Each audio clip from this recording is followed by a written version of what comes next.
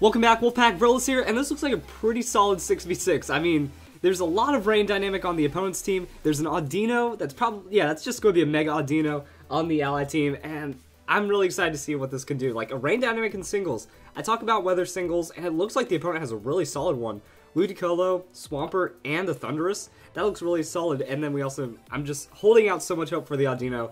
I think Mega Audino is super underrated, because it can just do some work.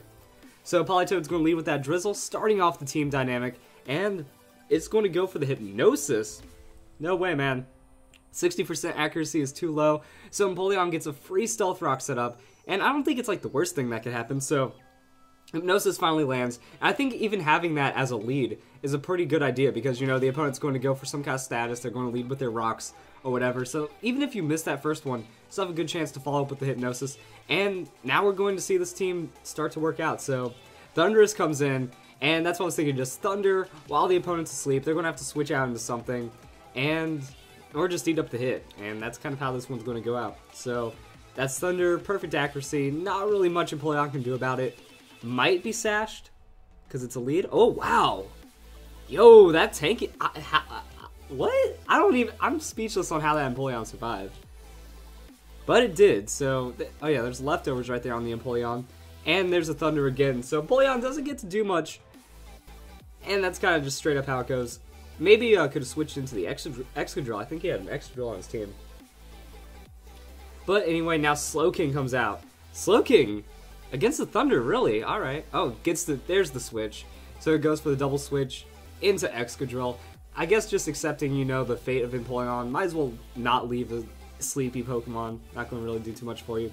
So baits out the Thunder. Only a couple more Thunders left. That's going to be the switch force from the Excadrill. And are we going to get a decent prediction here?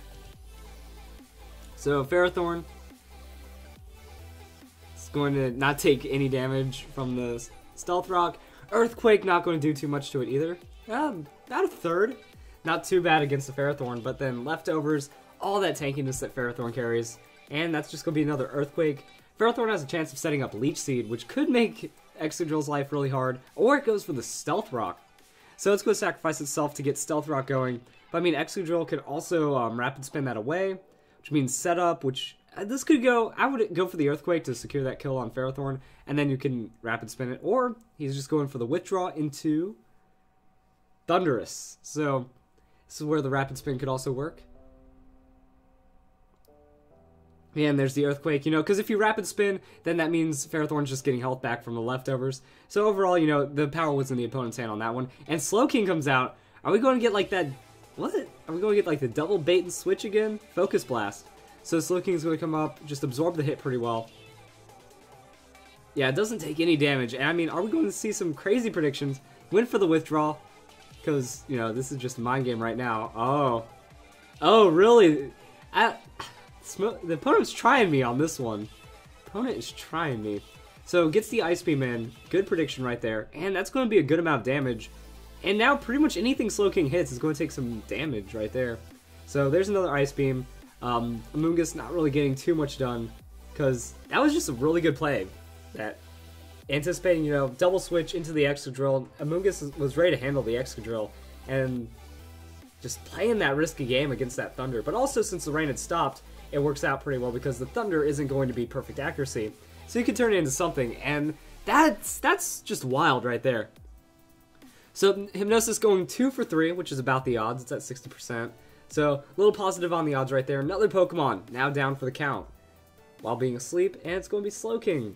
What is Slowking going to do? It's Politoed switching out back into Thunder. Oh, Ludicolo.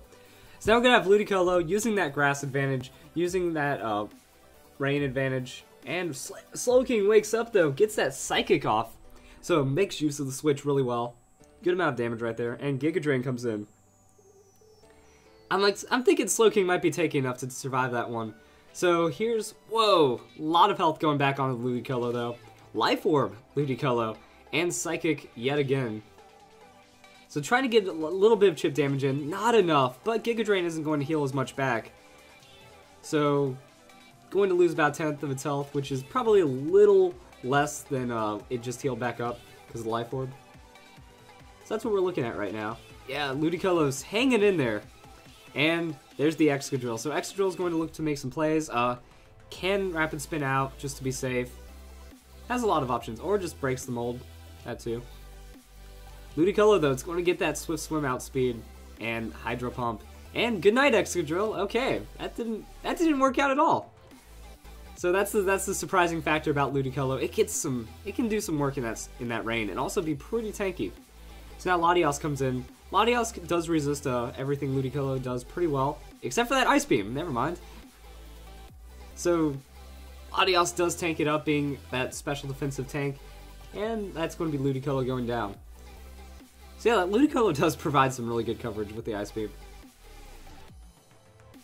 And there's... Oh yeah, now we got the Swampert. So that could be Mega Swampert under Rain with using that Swift Swim. There's not too many turns of Rain left, so I don't think the Swampert's going to get too much from it. But it can just go and, like, clean up this Latios really easily. Latios with that Draco Meteor, though, because remember, it doesn't get that Swift Swim on the first turn. So now we're just going to see how much damage this Draco Meteor can really bring.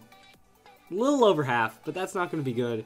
Because now we're just going to have Swampert come in, and that's going to be an Ice Punch. And that's going to be, like, Ice Punch, that's overkill right there. But we're going to see where the rest of this game lies, because it's still fairly even. You know, a lot of low health opponents, and Talonflame comes in. Talonflame gets the cleanup. So it takes a ton of damage from those rocks, and there's the Brave Bird right there. So Brave Bird's going to come in, finish off that Swampert, most likely.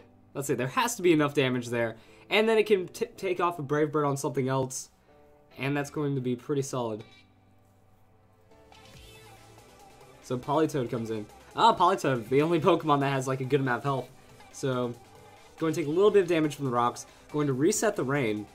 That's only going to really benefit the Thundurus, but Thundurus is starting to run low on Thunders.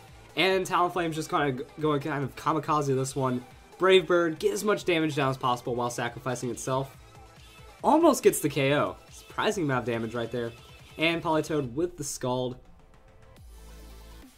A little bit of damage to finish off Talonflame. No reason to risk anything else.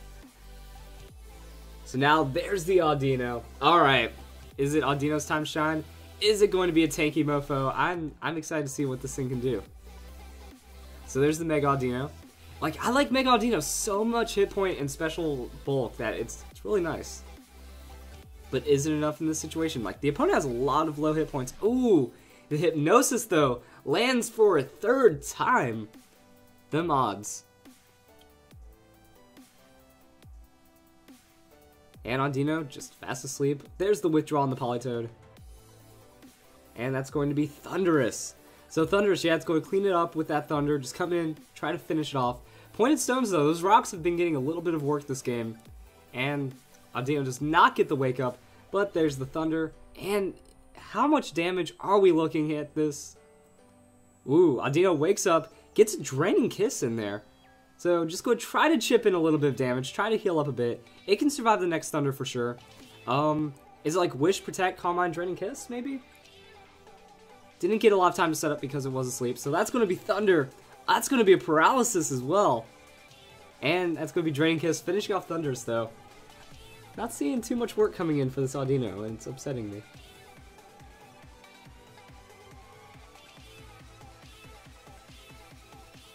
So there's the Politoed. Politoed's just going to clean this one up, I believe. Oh, wait, Stones? Okay, never mind, Stealth Rocks. Finishes it up. There's the Ferrothorn. Hold up. Hold up. If Audino has Flamethrower, that changes everything. Oh no, that's Gyro Ball. GG. What? Wait. Wait, it survived? I wasn't expecting it to survive. And there's the Flamethrower. What just happened? Is Audino that slow that the Gyro Ball did nothing? Huh. What do you know? That ended up happening. Wow, down to the wire. I wasn't expecting that. I honestly ended the recording, so then it did like 3 damage. Jeez. Alright.